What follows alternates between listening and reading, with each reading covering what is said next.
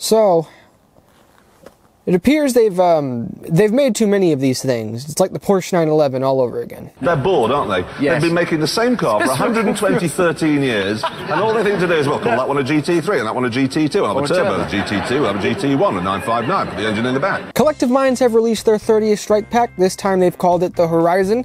Has some of the coolest features of any StrikePack they've released to date. But based on their product lineup, I'm kind of confused as to why they even bothered. You know, here we are still with 4 newer mappable paddles, voice controls via a mobile app, and some mods. That'll inevitably end up ruining some Warzone lobbies, if anyone still plays that shit.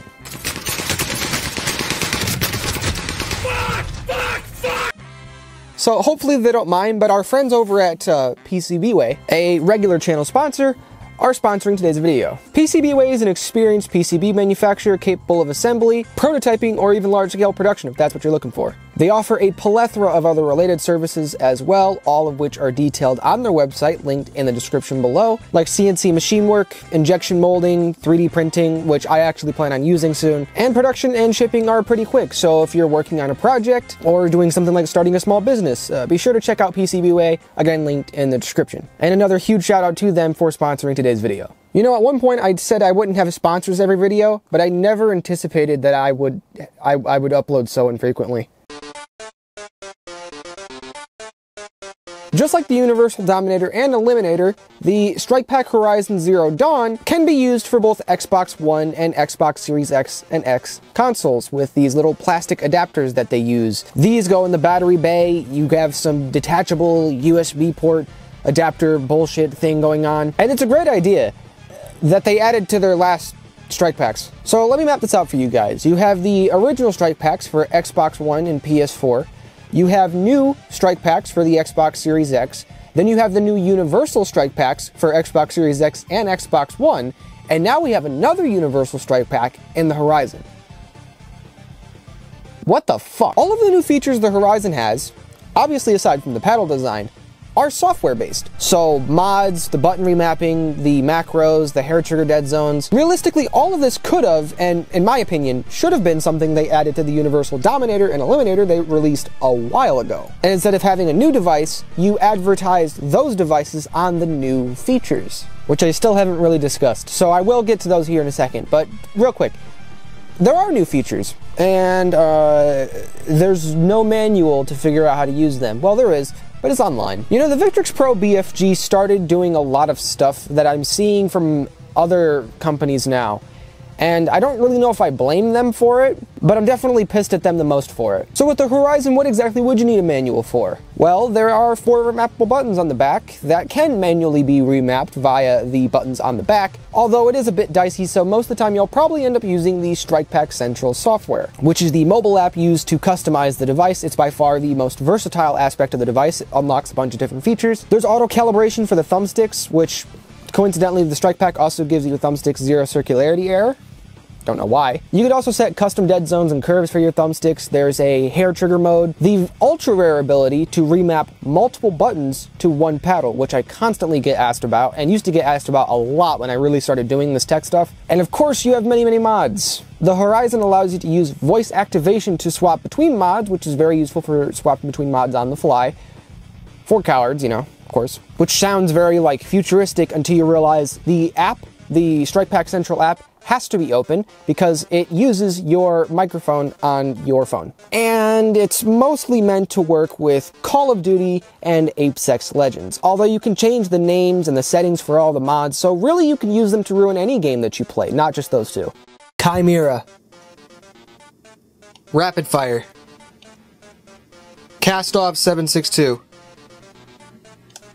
Being a pussy has never been more accessible. Aside from the mods, obviously, I'm a very big fan of the app, and again, I think it's something they should have added to the original StrikePacks or the original Universal StrikePacks that they made for Xbox Series X. Outside of the app, there's also this new paddle design that they went with for some fucking reason. These are better than what the Dominator had, but like they're still 8 times worse than the Eliminator, I'm sorry. Old SCUF controllers had a setup like this. I cannot stand paddles that are all the way in the back. There's no fucking reason for them to be all the way back there. Buttons were fine. I mean, your buttons weren't fine because they fucking fell off all the time, but buttons are more than okay. The middle two paddles aren't even really usable in my case. I mean, they have like this little ridge, but they're still slippery because they're made out of plastic, and the outer two are okay, I suppose. I'm an absolute god with the Eliminator. I'm subpar with these paddles. They're just...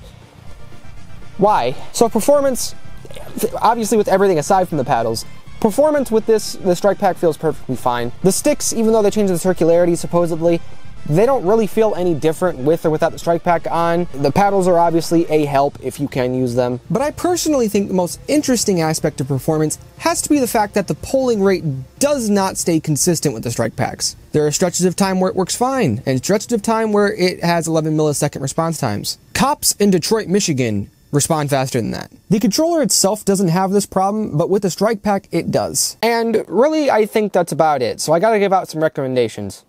Or not.